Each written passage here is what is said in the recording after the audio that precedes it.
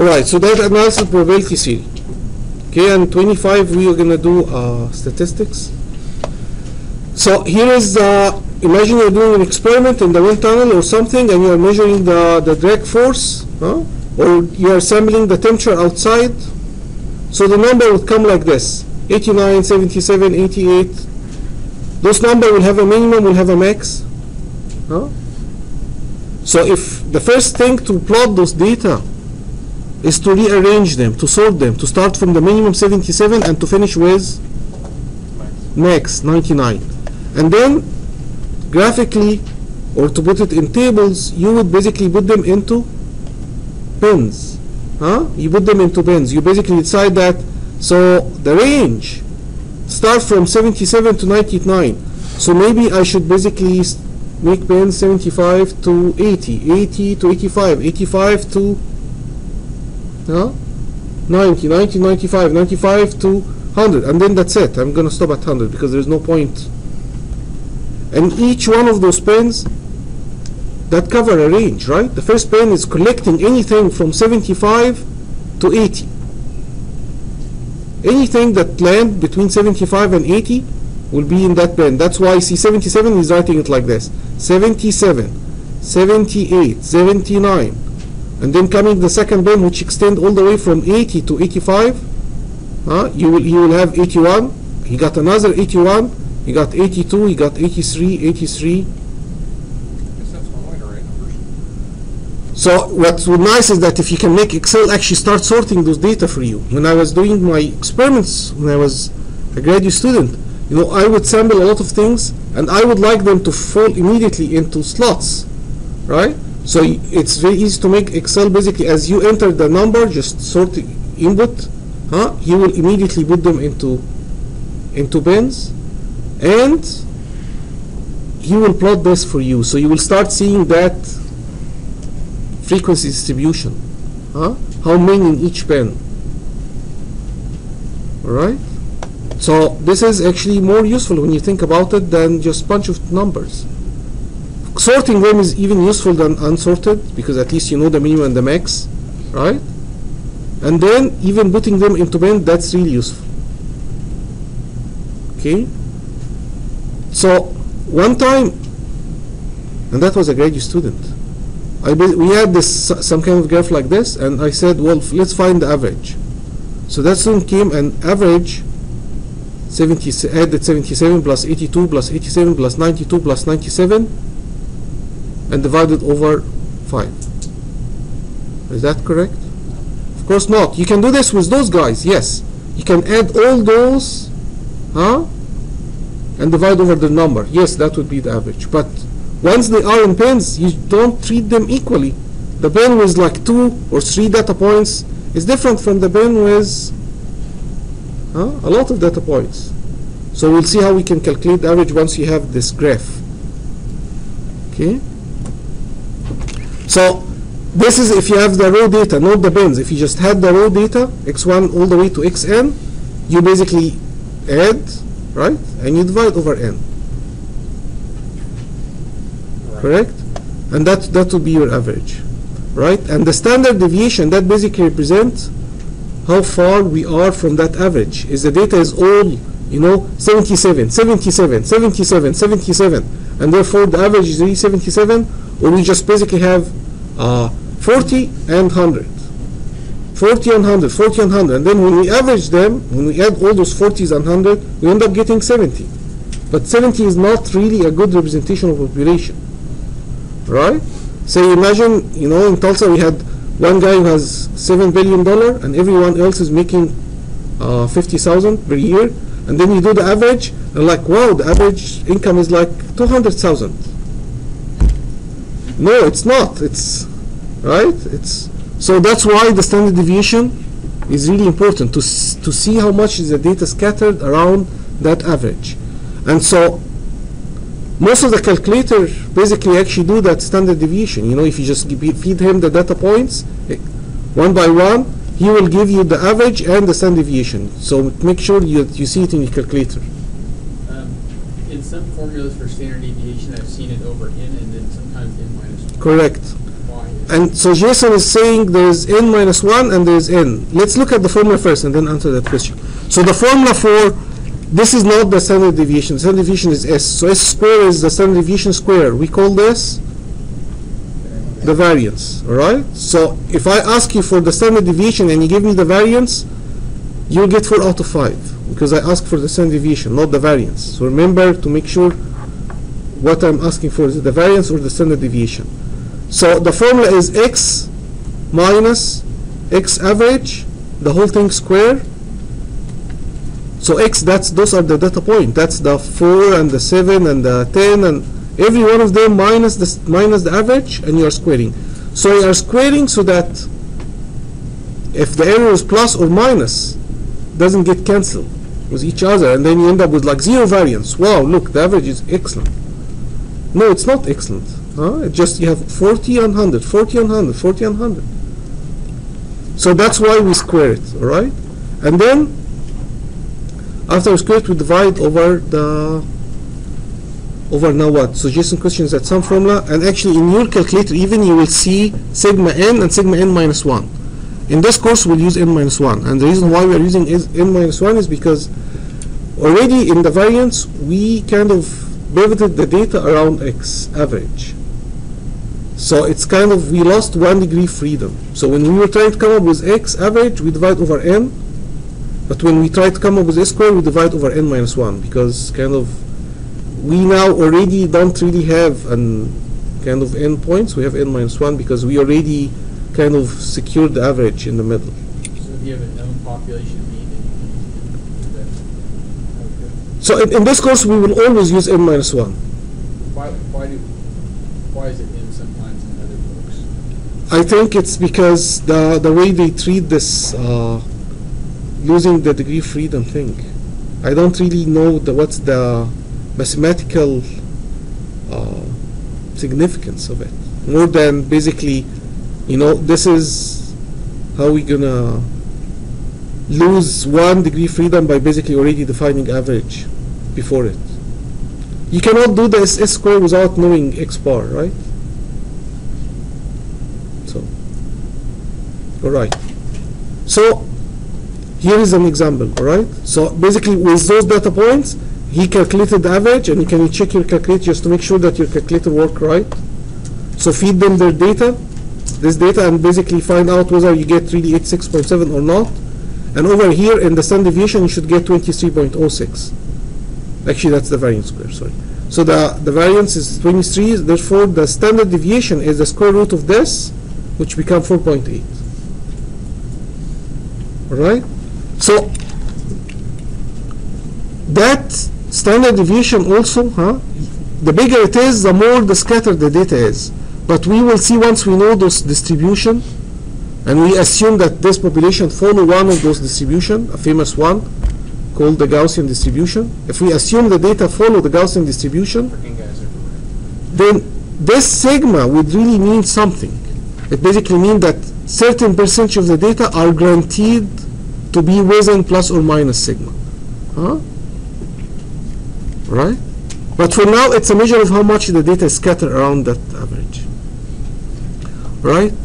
So now, in the experiments, or the events, for example, you know, you test a light bulb, working, not working, you get 0 or 1, or sometime you're throwing a process, and you can get one of those outcome, like a die.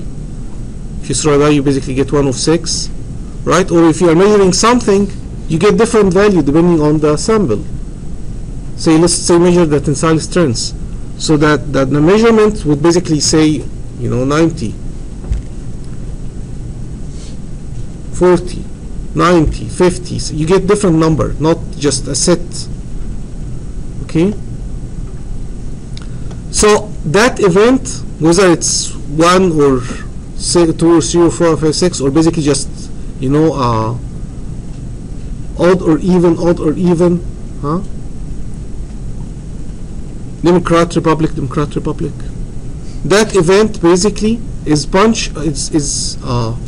is part of a big sample, a big space S, right? So A and B represent a set of the big space that we will have those events in. Alright, so for example, throwing the die, that A and B could be A is an even function and B could be a number less than 4 when you throw. So an even, that means 2, 4 and 6, and less than 4, that basically means 2 and 1 and 3, right? So the intersection is basically 2. Alright, so when you have two events like this, A and B, then they could intersect, and we call this basically A intersect B, right? And that would be something like this. And when we'd like to collect the two of them together, sampling basically the students, what are the chances that the student have a GPA higher than 3 and is also a graduating senior? How many graduating senior have a GPA 3 or higher? Right? So you are sampling the population leaving the door, and basically those are how many are senior and how many senior with a GPA higher than 3. Okay, so that's basically the A union B when you would like to collect all how many total senior leaving the room and how many was higher than 3, whether they are senior or not. Right, so that would be A union B. Okay, if they don't intersect, if this doesn't exist, that the class, the school is so tough, by the time you graduate, your GPA is guaranteed to have dropped less than 3. No one leave with GPA higher than 3. Then those two events will not intersect. Okay, and so we call them A and B are mutually exclusive. They don't really intersect. They don't have. This is important thing when we do our statistics, if those events happen together or not. If they don't happen together, that's easier in the calculation. We don't have to worry about the chances of them happening together at the same time. Alright? Like having A and 2 with one die. What are the chances of having 1 and 2 in one die? It doesn't happen. Right? We're having an even number together. It doesn't work. Those are mutually exclusive. Alright? So anyway, so here for example, that's the space for throwing a die with all the possible events 1, 2, 3, 4, 5 and 6. And you can see here is basically having a number higher than, I guess, 4, and this is basically having an odd number 1, 3 and 5, and number higher than 4, that's 5 and 6, and so they intersect here. And if you want to get what are chances of having an odd number or a number higher than 4, it would be the union. If it's or, it's the union. If I want an odd number and also it has to be bigger than 4, then it's the intersection. So and mean intersection and or mean union.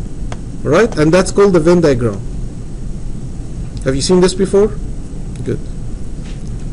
Right, so some useful information is, so A intersect AC. What's AC? That's the complement of A. It's basically anything but A. So in a space like this, the complement of A is basically anything but A.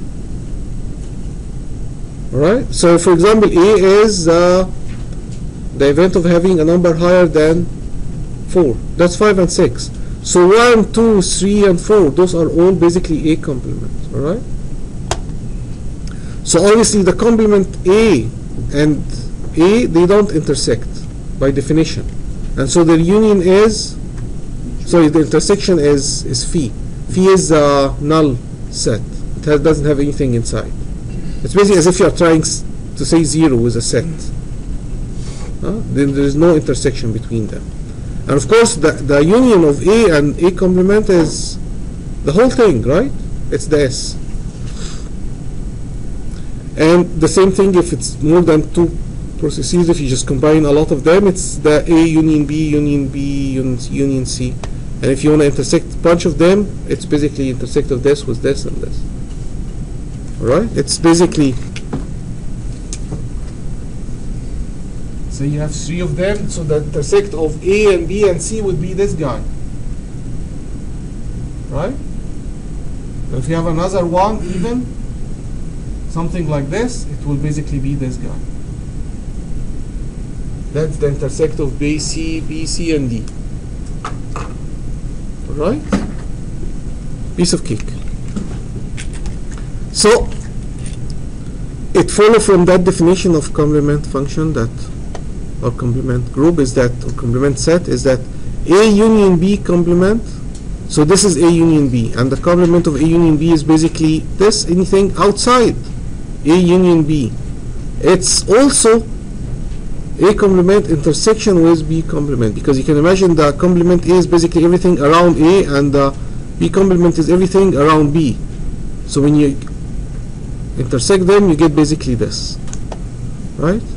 And it doesn't show up here in this graph, but what I'm trying to show here is everything except for this small place in the middle. What's that? That's A intersect B complement. So it's everything outside this place, which also happen to be A complement union B complement. All right? Questions? When you have more than two, like, can you go back to that? I think it's on the previous slide. Okay. Yeah. All right. Good. So now let's talk about the probability of having an event of A in that space S. All right? So, of course, the probability of having something in the S, that's 1, because S is a whole set, right? So when I'm throwing a die, what is the probability of having a number? That's 1. That's 100%. Every time it's not going to ever land on the tip, right? Standing on the tip, waiting to fall, that will not happen. All right? And so the probability of having A is basically the number of points of A divided by the number of points of S. That's only when they are equally likely, like it's a fair die. So when it's a fair die, what is the probability of having 1? 1 in 6. 1 in 6. Okay. Now, if this die is broken or basically weighted a little bit toward the 6, and I tell you, they put extra weight a little bit in this side, and I tell you what's the probability of having 6, you would say, well, actually it's more than 1 over 6, because this die, it kind of almost go to 6. Right? So that's not a fair or not equally likely. Okay? So that's what he explained over here. So for a fair die, you should expect basically 1 over 6. Alright? And so for example, what is the probability of having 5 or 6? 5 or 6 that become 2 over 6, yeah. right? And you feel that he basically added the probability of 5 and the probability of 6. Alright? So all basically kind of there was a union of the two sets. Right? The probability of even number, that's basically a set which have even number. That's having 2 or 4 or 6. He added again the 3 of these guys. 3 over 6. Okay? So it's 50% that you will get an even number. Alright. So this is not probability, this is called the frequency. It's not mine, but the guy left his phone next to me, so I'm going to take a chance. Okay. See it. I like this story. Well, I don't really more. This is James. So Yeah. so this is the frequency, okay? So the absolute frequency of the event is basically the number, how many times this thing will occur. The relative frequency is the number this of A happening divided by the total number of try. Alright? So if we do it a lot, this relative frequency become the probability, become 1 over 6. If we keep throwing this die over and over and over, and we keep counting how many times, what's the relative probability of having 1, it will end up being 1 over 6. Alright? Hold on. So the absolute frequency is the number of times it lands on A. Right? That's F. And F relative is basically how many times did you get A divided by how many times did you try this. So eventually this F relative eventually become your the fair probability that you should expect at the end. But if you throw it once or twice, it will not really happen, right? And again, if A and B are mutually exclusive, they are independent of each other, they don't happen together, what is the probability of having 5? Huh? 0. Wait. 5 or 6, A union B, it's F relative A plus F relative B. Right? You're adding the two of them together. Okay, that's again assuming that A and B are exclusive, mutually exclusive. Alright? So this is the probability of having any event A that happened in that space S is going to be between 0 and 1. Minimum is 0 and the maximum is 1, right? And the probability of having something in that domain S is 100%, it's 1. Right? Probability of having an S, that's the whole thing. That's 1. Okay? And with this relation, we will have another one for it when they have some intersection, when actually they would depend, they could happen together, or they are not mutually exclusive. But if they are, the probability of having A or B, A union B, is basically probability of A plus the probability of B. Correct? And that's not just for 2 events, that's for a lot of events. Okay? What's the probability of having 1, 2, and 3? It's probability of having 1 plus the probability of having 2 plus the probability of having 3. You are just keep adding them because the chance of having one of them doesn't really affect the other one. So I just need to take a note on this. What's the difference exactly between union and intersection? So union, they basically are saying A union B, it's A or B. That works. Huh? A or B? Right, so that's it's as if basically I will give you an extra free homework, huh? Whether there is a junior or a senior coming here. So that's basically union, A union B. So when the event come and you get junior or senior, you still win. That event get recorded as success. Right? Okay. So let's assume that we have a fair chance of having freshman, sophomore, junior, senior. So that's a 50% probability, 1/4 plus 1/4. Alright? That the next students will be junior or senior. So it's kind of like an additive. Then that will not work in that example because just like the die, those things cannot happen together. You cannot be a junior and a senior at the same time. You cannot have 1 and 2 at the same time. But when we will see what's the rule for 2 procedures that could happen together, we'll give an example. Okay, it would be, I will only give you a free homework problem if the student is junior and he's also having a GPA 4/4. Right. That would be the intersection. Okay. So there's no chance. A junior with a 4? A junior- Well, it just came out well, a of junior with a GCC, 4 so possibly. positive. Right. To the first semester or second semester? So let's focus on mutually exclusive event now. They don't happen together. All right. So you are running a garage, and cars come to change oil and stuff and fix things, and sometimes you get 10 to 20 cars per day. Sometimes you get 21 to 30 cars per day. Sometimes you get 31 to 40. Sometimes you get even more than 40. Not that many days, but some days you get, all right, more than 40 that to visit. And you did this calculation throughout the year. How many this event happened? How many? Not that the number of cars per day. Those are mutually exclusive events because you cannot have.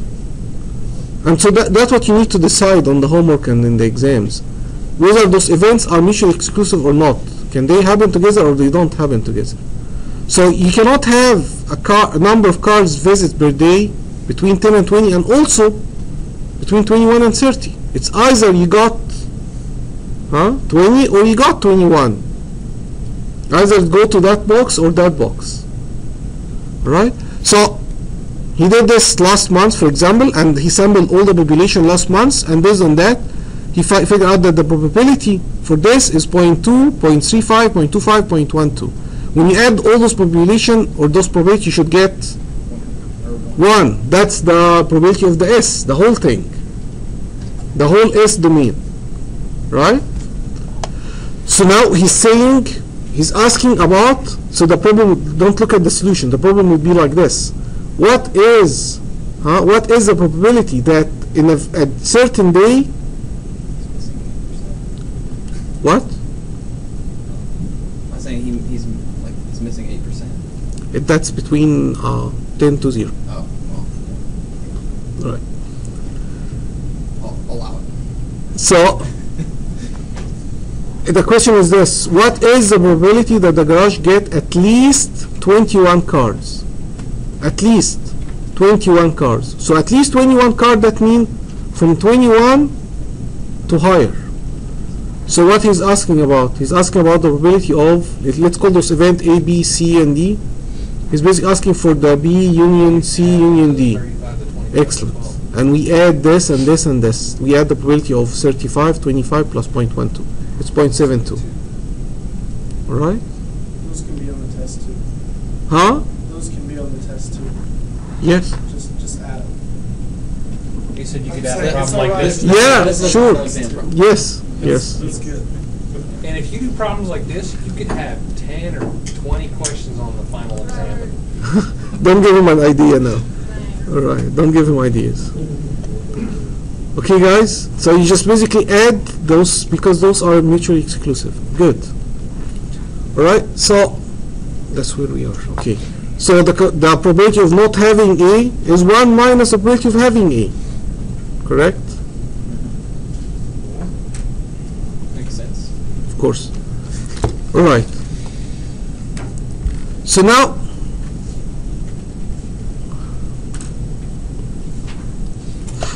the probability of having A plus A union B, let's look at this. So what is the probability of getting an odd number or a number less than 4? So now those two events, an odd number and a number less than 4, are those mutually exclusive or they can happen together? They can happen together. And so the probability of having A or B is probability of A plus B minus probability of A intersect B. Okay? So if those example here were the number of car visits per day, but also we have the number of red colors visiting us, a number of blue color visiting us, a number of gray color cars visiting us. Those, and then I tell you what's the probability of having 21 or higher, and red cars. Then you basically have, they could actually intersect. Those events could intersect. All right. So here is basically the probability of having an odd number and also number less than 4. So we have to actually say minus this. All right. So probability of having an odd number, we know it. It's a fair die, and so it's 3 over 6. The probability of having a number less than 4, that's 1, 2, and 3, and it's 3 plus 6 minus the probability of having A intersect B, a number that's also odd and less than 4. So odd and less than 4, that's 1 and 3. So that what are the probability of 1 and 3? That's 1/3. 2 over 6. Right, so 3 over 6 plus 3 over 6 minus 2 over 6. You get this. Okay, so if the event happen together, you say minus the intersect, probability of the intersect, because basically what I say over here is that you don't want to count this twice, The or. right? You don't want to count it twice. But if they never happen together, there is no worrying about counting them twice. Very good. This is even a little bit harder, and that is when you sample with replacement or you don't sample with replacement. So when I'm trying to basically throw this die and I'm saying what's the probability of having odd number and odd number, and I'm throwing twice. So throwing it once, the probability of having odd number, that's 3 over 6. Throwing it again, Still 3 over 6. because the first result didn't really affect the second results, right? But if I am having a deck of cards and I'm pulling one and saying what's the probability of having an odd number, so you pull the first one and it's odd, the chances that you are pulling the second one and it's also odd now is not really 50%. It has changed and it probably decreased, right? Okay. So when we are saying when we are sampling with replacement, it's the probability of having two odd numbers now become BA time BB. So when I'm throwing the dice twice and I'm saying what is the probability of having, you're in the factory and you're showing your client your product, and there's a chance you are running a Krabby factory, and there's a chance anytime you pull a product, 10% of the time the thing will be broken, right? So what are the chances, that you pull two pieces and they are all broken, right? So the guy would leave. I mean, you pull two samples and it's always broken. So it's gonna be BA and BB, all right? So that's if you pull this broken one and then you put it back in again and you are trying to sample another one. So that's with replacement. You are always pulling from the same pool. It's 10% times 10%. But if you are not replacing it, you pull this thing and say, forget about it. Okay, let's try and again. It's gonna be something like this. It's called BA and B of B without A. And we will see how we calculate this. Okay, but that's the probability of having B without A happening. Okay, so this is called conditional probability. All right, so this probability is called conditional probability of B given A. So given that A is already broken, and what is the chances of getting this event B? All right, given that the first card is odd, what is the probability of B? That the second card is a queen. Well, it really depends. Do you count a queen as an odd or an even? Let's forget about the queen. Okay.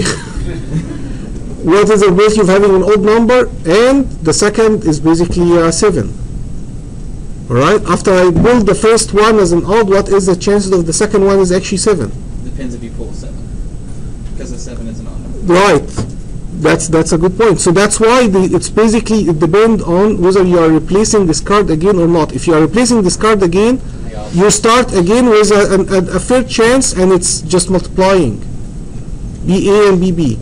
But if you are not replacing, if you're already assuming A is happening and we will keep it, then this is the way to do it. It's B intersect B, probability of A intersect B divided by the probability of A.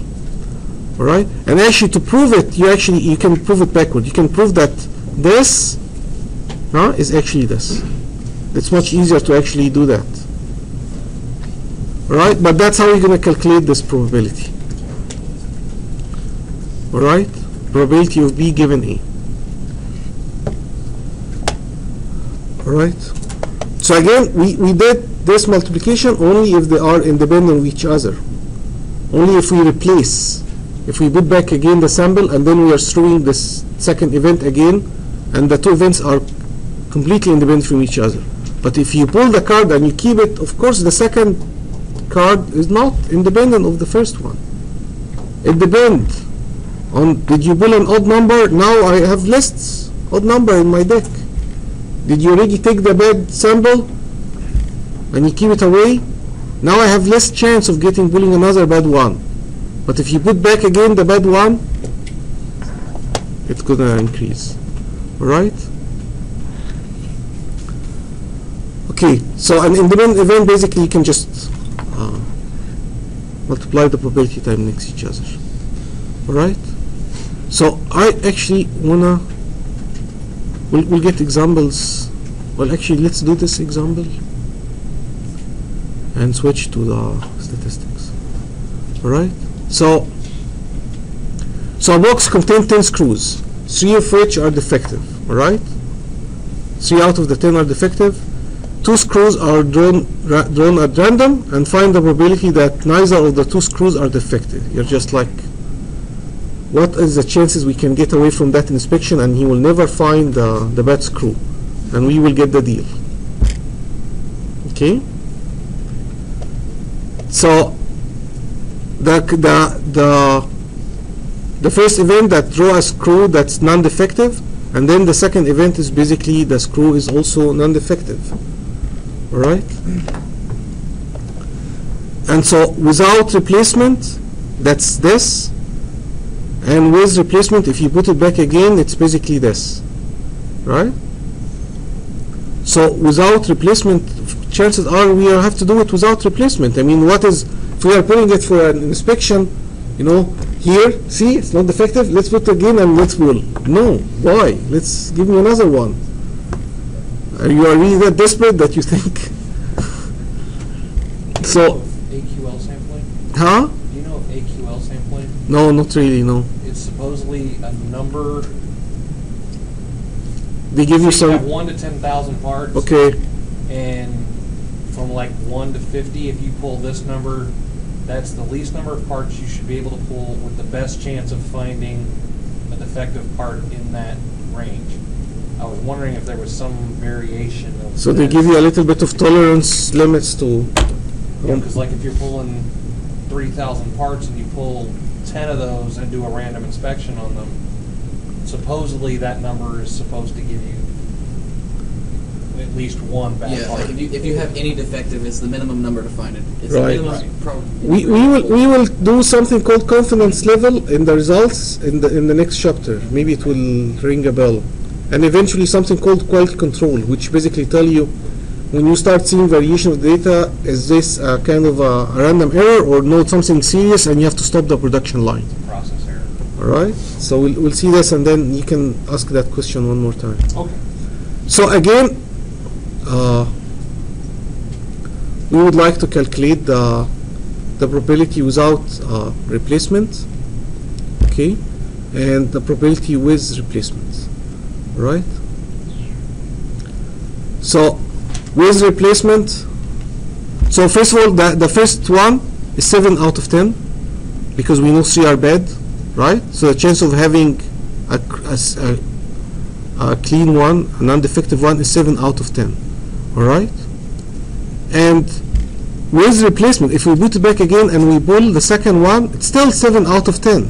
And so the probability of having those two events, because they are with replacement, because they are independent of each other, it's this multiplied by this, 0.7 times 0.7. Alright? Correct?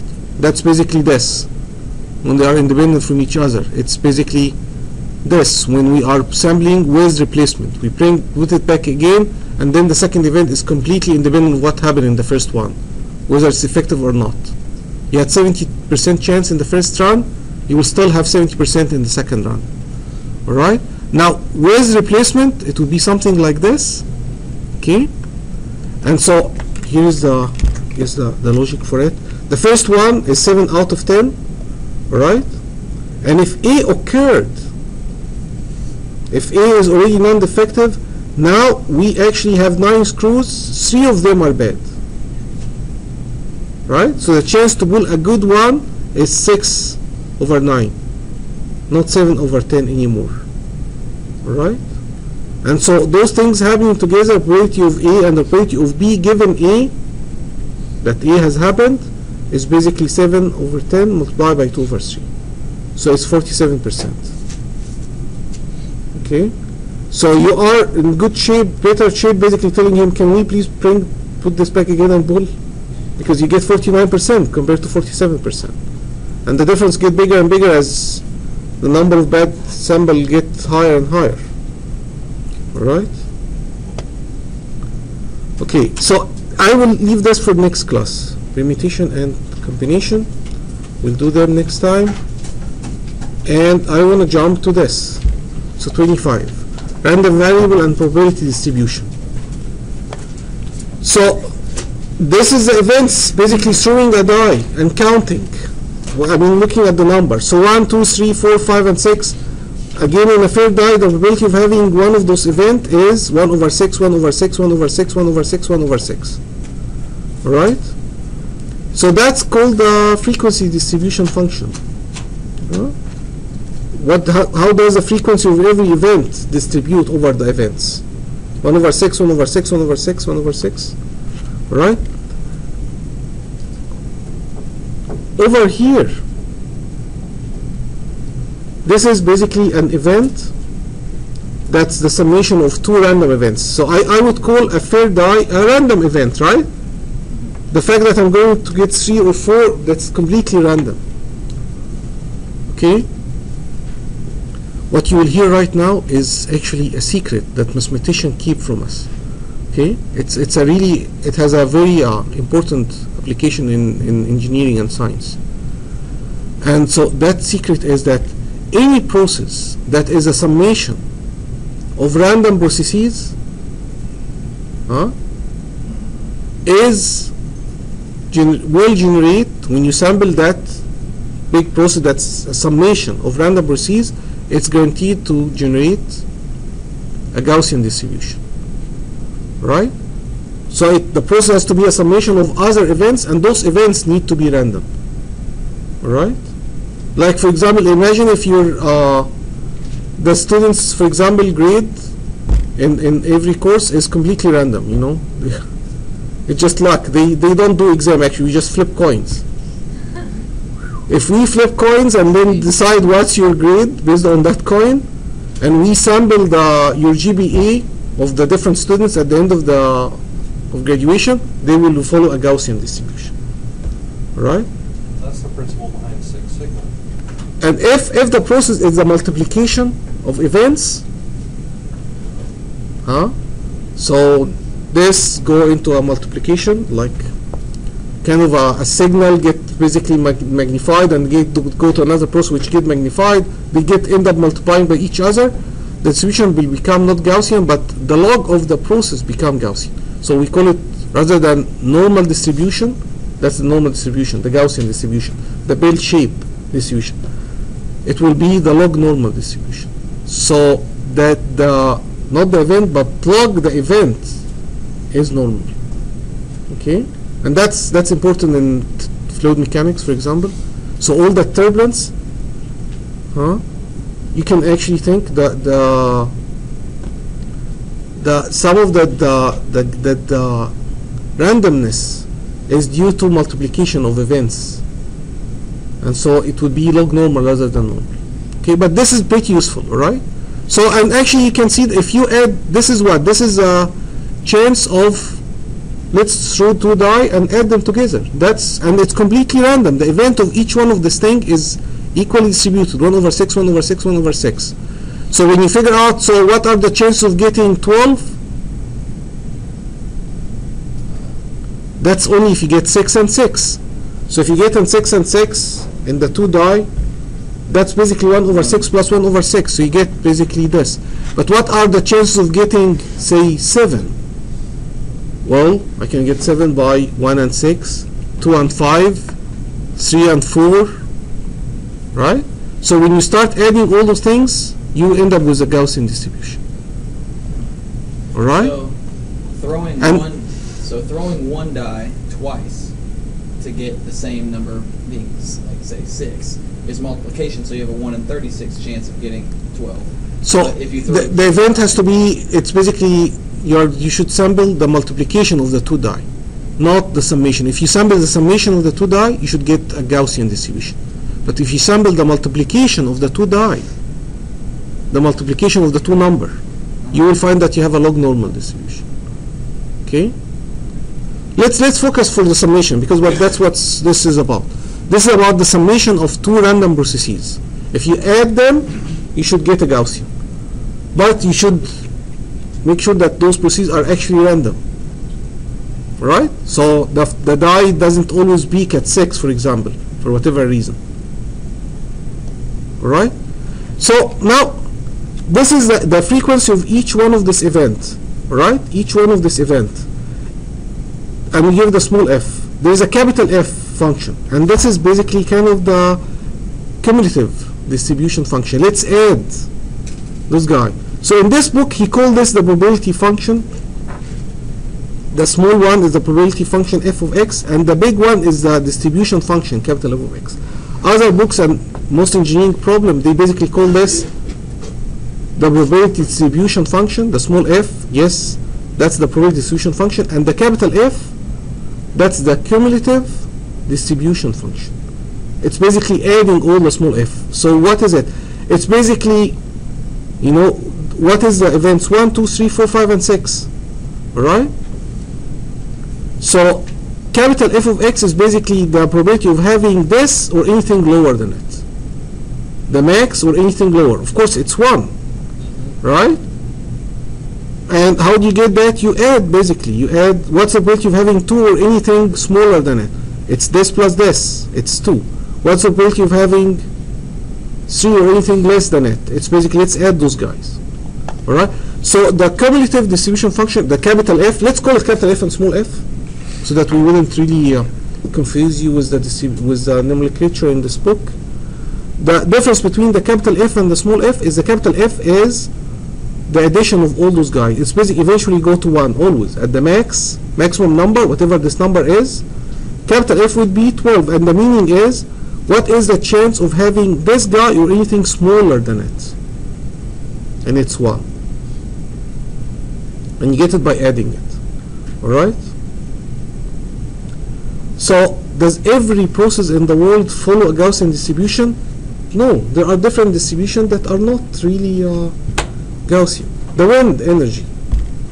If we sample the wind on the top of this building every day of the year, and we end up, record what's the average every day, and then put them in a table, and then sort them, find the minimum and maximum, divide them into bands, and plot the distribution, it's not Gaussian. It's called Weibull distribution. They found out that this Weibull distribution, which is not bell-shaped, but it's different thing, really it's very well for the wind. If I work in a coal power plant, and we crunch the coal before we send it to the furnace so that it would burn, and we sample the size of the coal particle, are they going to be Gaussian? No, that process, is not the event of, it's not like we just go to the field and pick completely random coal particle. No, we crunch them, and there is a process to crunch them, and it turned out no distribution is Rosen-Ramler. There is different distribution that match different processes, alright? But what I'm saying is that if it's completely random and we are adding, it's completely random, we should get a flat curve like this, right? That's the distribution of having head or tail. But the addition is basically will end up being something Gaussian. Okay, good. And so this is to prove to you that it's gonna be Gaussian.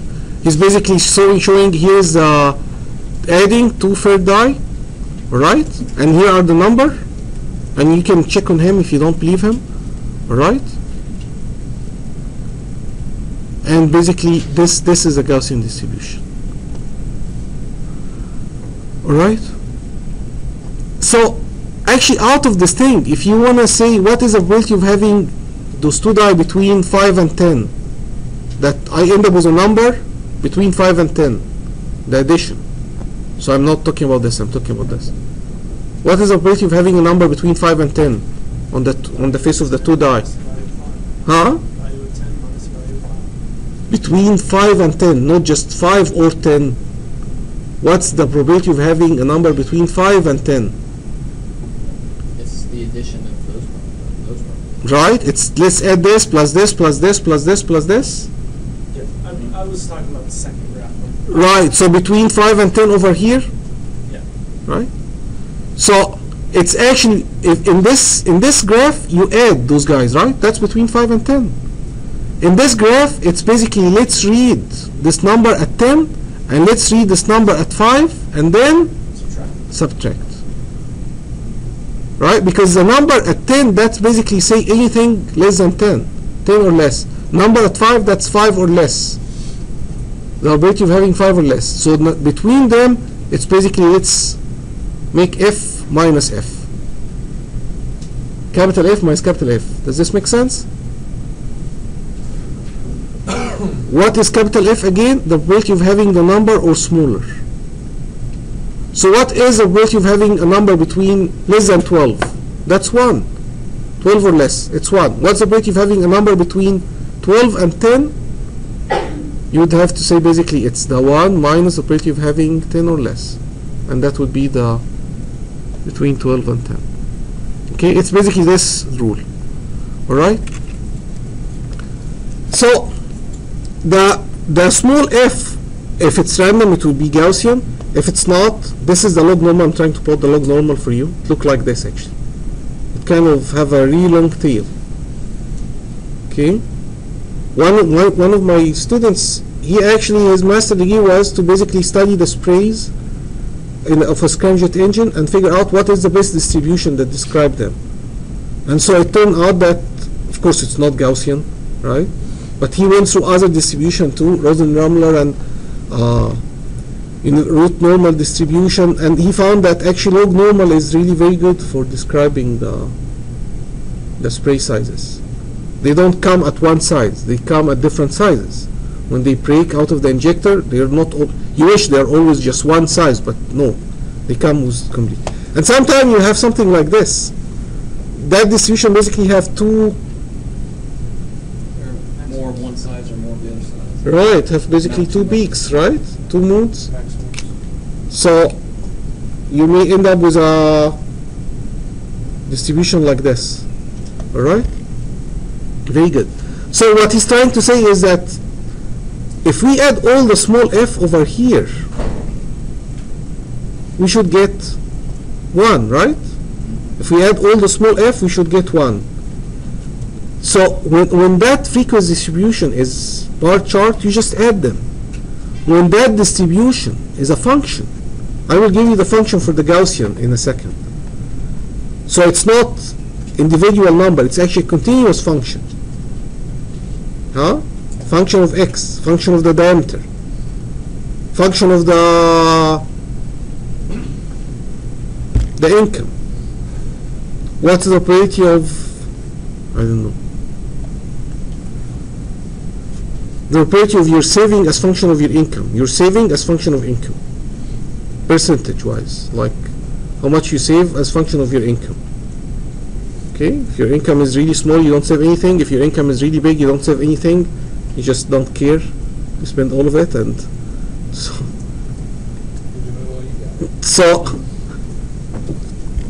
so it could be a function of the variable x. So if it's this case, rather than adding all of it and we should get 1, it's integrating all of it and you should get 1. So when it's continuous function like this, the integration of small f from minus infinity to infinity is 1. And when I'm saying from minus infinity to infinity, obviously I mean over the valid domain. I mean there's no point when I'm throwing 2 die to go beyond 12. Right, or going less than 0.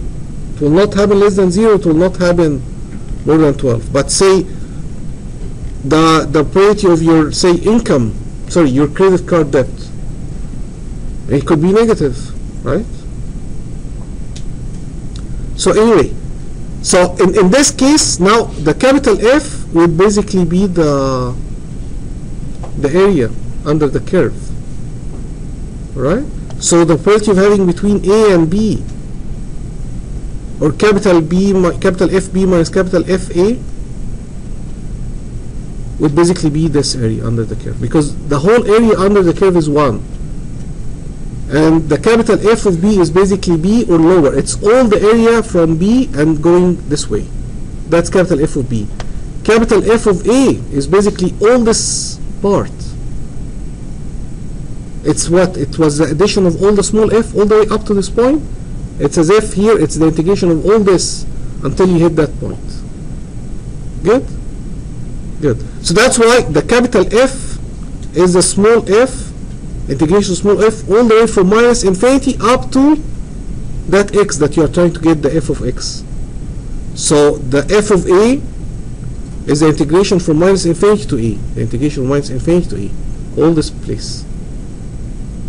You got that? Good. So when we had bunch of numbers and we wanted the average, we added them and divide over the total. When we end up with a bar chart, a frequency like this, or like this, and we would like to get the average, we cannot just add 1 plus 2 plus 3 plus, actually in this case we can, but in this case, like here I cannot just add 1 plus 2. I'm doing this because they have the same probability, that's why I can, but chances are you get a distribution. So in here I cannot, to come up with the average, I cannot just say 1 plus 2 plus 3 plus 4 plus 5 plus 6 plus 7 plus, and divide over 12. No, what we need to do is this. X multiplied by f. The box label, the pen label, multiplied by its probability. F. Okay, so if I have a chart like this, say 20% here, 40% over here, and what's left? 60? No. So 30 and 30 and 40, and this happened at 1, 2, and 3. And I would like to come up with the average. What should I do? 3 times 1 plus 0.4 times 2 plus 0.3 times 1 multiplied by 0.3 plus 2 multiplied by 0.4 plus 3 multiplied by 0.3, where those were percentage. Okay, that would be the x average. See how I didn't add 1 plus 2 plus 3 and divide it over the number? Because they are not the same weight. Right? So this is how you do it, and it's a bar chart. And if it was a probability function, if you were given the curve, if I give you this f of x, and I'm asking you for the average, what do? Just like when we said sigma of small f, xi, f of I, this become this, the integration. So it's x, f, dx. So why is that? Because the probability, imagine if this line is so thin,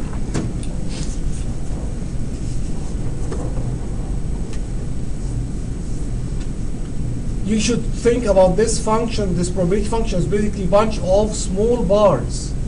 Each one of those bars represents the probability of having this x. Okay, what is the thickness of that thing? It's dx, because it's so thin, and its height is fx. So out of Simpson rule, remember the integration? The volume or the area of that small box is f of x dx. That's the area of that box. Multiply by x and doing the summation, and it become like this. Alright? So this is important because anytime I give you any function, f of x, and I ask you for the average, you just hit it with an x and you integrate. Gaussian, Rosen-Rommler, any distribution. If you want to get the average, or the mean, now it's a mean because it's a continuous function, just x, f of x, and those are the equivalent formula for basically the variance. So again, this was for discrete functions, okay, and this is for continuous function. X minus the mean square f of x. Right? Good. So in a Gaussian, the mean is actually going to be the peak. That makes sense. It's in the middle. But for a log normal or anything else, the mean is not always the highest point. The highest point is actually the most probable point, That's like the mood of the distribution. But it's not So it happens a lot of time. It has the highest probability. Every time you check, chances are you will get this guy. But that's not the mean, because the long tail, for example, the non-symmetry in the curve. Alright? So I want to finish in the last minute by this. This is the Gaussian distribution. Alright? So this function is given by this equation. What are the two variables in it? So it's actually a function of x. The two parameters here are mu and sigma. Mu is the average, and sigma, that's the standard deviation. Alright? So if the mean is like say 3, you should expect the Gaussian distribution when you plot it to basically be here around 3. That's the mean. And with a smaller standard deviation, you should see something like this. And with bigger standard deviation, you should see something like this. So the bigger the standard deviation, the more spread this curve is. The smaller standard deviation, it will itself until it's like, you know, a spike on extreme cases, for example. Right? That's the extreme. That's really extreme case. All right? But that's basically the Gaussian distribution or the normal distribution. Right? Because that's what normally you expect when the process is summation of random events. And we'll finish by this. Thank you.